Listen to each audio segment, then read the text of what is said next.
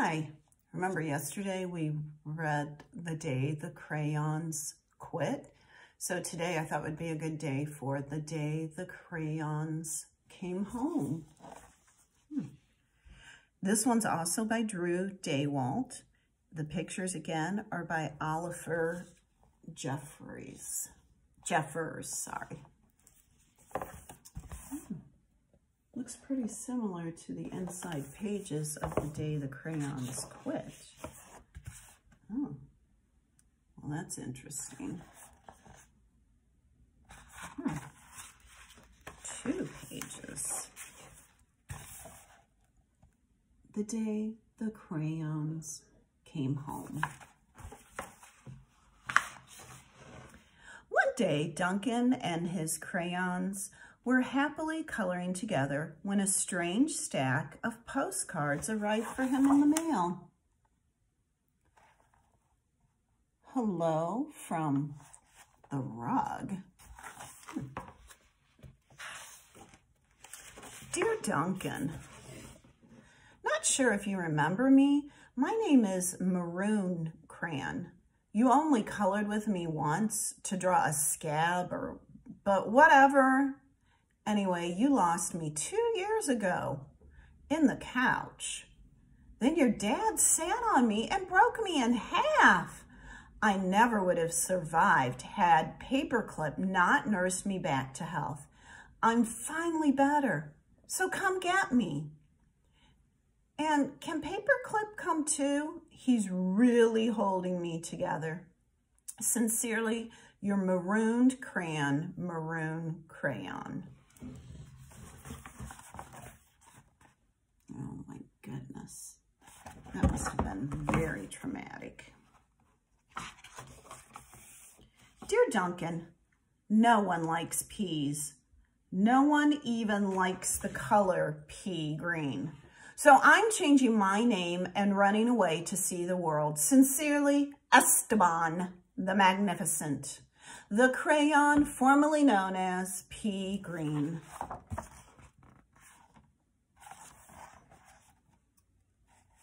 To be honest, I love peas. Hi, Duncan. It's me, Neon Red Crayon. Remember that great family vacation we had? Remember how we laughed when we drew a picture of your dad's sunburn? Remember dropping me by the hotel pool when you left? Clearly you do not, because I am still here. How could you miss me? Anyway, after 8 months waiting for you to come get me, I guess I'm walking back. Your left behind friend, Neon Red Crayon.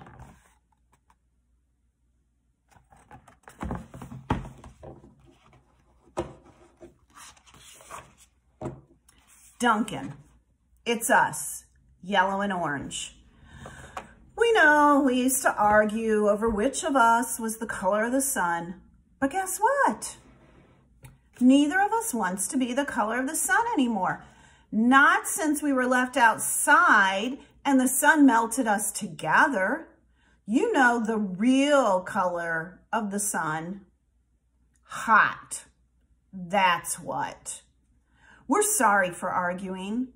You can make green the sun for all we care. Just bring us home. Your not so sunny friends, yellow and orange.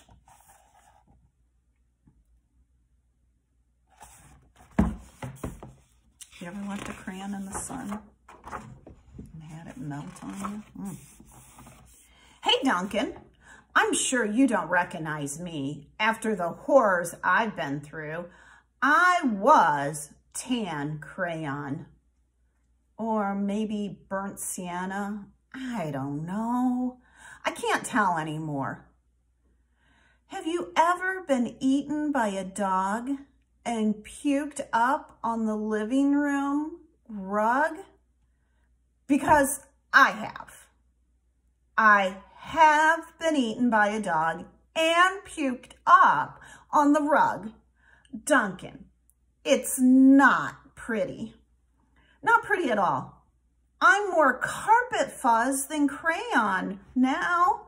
Can you please bring me back? Your undigestible friend, Tan, or possibly burnt sienna, crayon. Oh my goodness. I have definitely had that happen to crayons before. Sorry, I'm just having a difficult time today. Dearest Duncan, could you please open the front door? I still need to see the world. Sincerely, Esteban the Magnificent.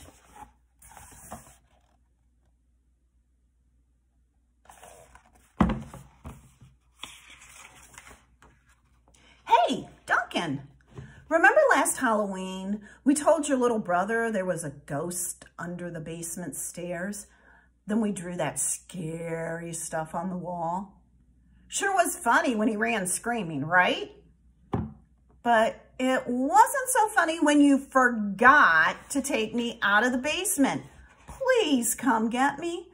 I'm kind of terribly horrified. Your scared friend, glow-in-the-dark crayon.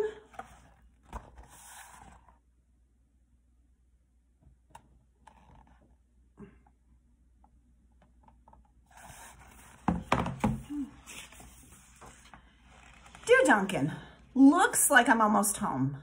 Been through China, Canada, and France, I think. Just crossing New Jersey by camel now. New Jersey has giant pyramids, right? See you soon. Neon red crayon. P.S. Next stop, the North Pole, I think.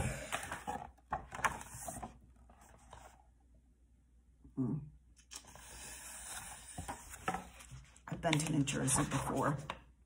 It doesn't look like New Jersey to me.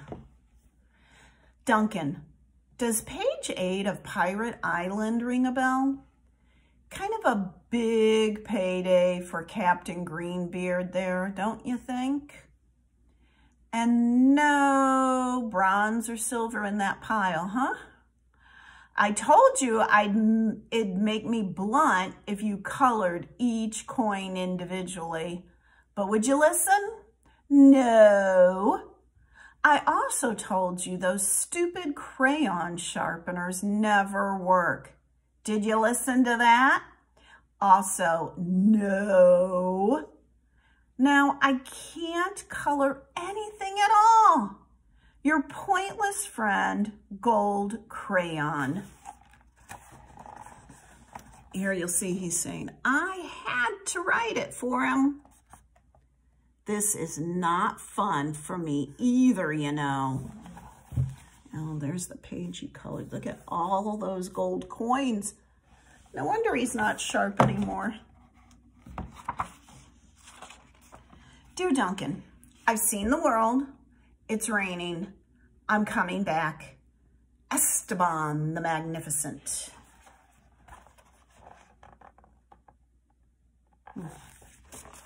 Looks like outside here. Hi, Duncan. You're probably wondering why my head is stuck to your sock. A question I ask myself every day. Well, it's because last week you left me in your pocket and I ended up in the dryer. I landed on your sock and now he's stuck to my head. Can you please come get me? Also, why does everything you wear still smell even after it's washed? Your stinky, socky, stucky on head buddy, turquoise crayon. P.S. Sock says hi. Have you ever had that happen at your house? Yeah. Dear Mr. Duncan, I know I'm not your crayon. I know I belong to your baby brother, but I can't take him anymore.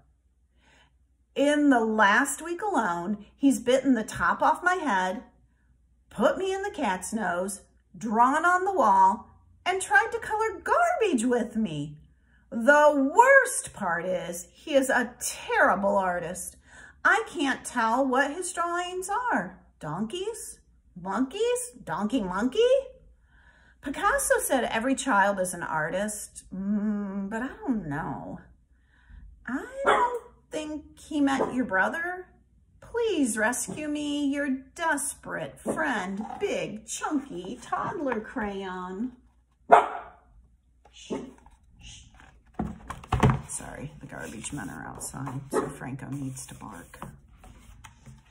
Duncan, greetings from the Amazon rainforest. Making great time. I think I'm almost home. Neon red crayon. Okay, I've never been to the Amazon rainforest, but I don't think it looks like that.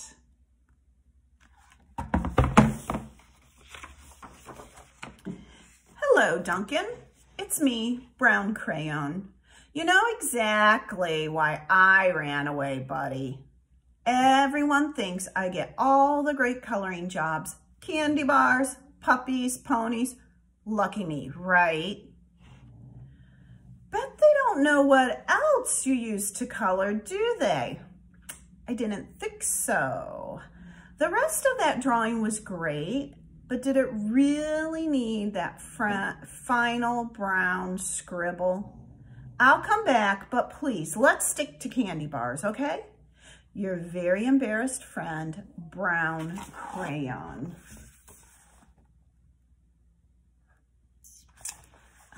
It says, Bear Goes in the Woods by Duncan. No wonder he's embarrassed. Duncan was sad to learn all of the crayons he'd lost, forgotten, broken, or neglected over the years, so he ran around gathering them up. But Duncan's crayons were all so damaged and differently shaped than they used to be that they no longer fit in the crayon box. So Duncan had an idea. Here's all their postcards. He built a place where each crayon would always feel at home. It says, there's no dogs down there. There's no dogs down there, are there? Nope, no turkeys either. Oh, you flatter me. It's not real chocolate. Oh, look, here's white. Let's have a party. But I'm not really blue, more lilac. I think that door is for us. Ah, there you are. I could use a haircut. So could I. Oh my goodness. No, I think everyone is welcome. Oh, I hope there will be won't be a metal detector. Looks good, lads. Who are you wearing? I think he goes by Ted. I'm Ted.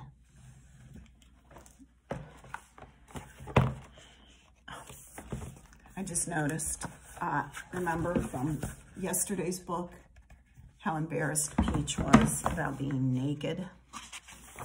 Not anymore.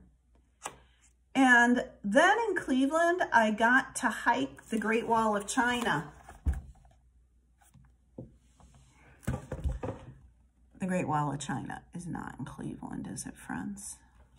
Oh my goodness.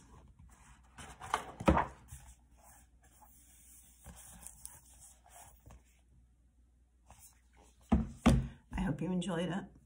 If you have any lost crayons out there, any damaged ones, take care of them.